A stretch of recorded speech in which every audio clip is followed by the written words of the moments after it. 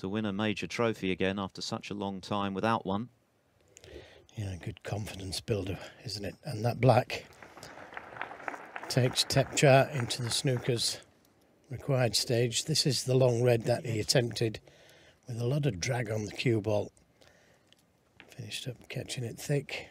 May have got a kick, but he's been well and truly punished.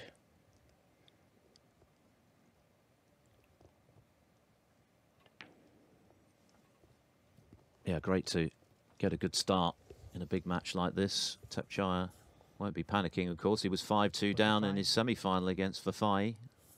Came through in a thrilling decider. Potted a quite brilliant black under pressure in the penultimate frame to force that deciding frame, which he dominated. But Ding looking sharp again, as he did for most of yesterday's match. Just a slight aberration in the centre of it that left the chance for Tom Ford to get back into contention before he pulled away again. And that can happen, can't it, in these short matches? You know, you have a little bit of a hiccup, but it's how you respond to adversity. And he did respond very well. Great start, this.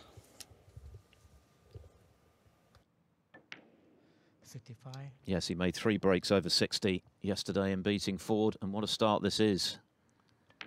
72. A 72 clearance, that has set the tone for this eagerly awaited final. And Ding Junhui queuing very smoothly in the opening frame. He leads Tepchar anew, 1-0.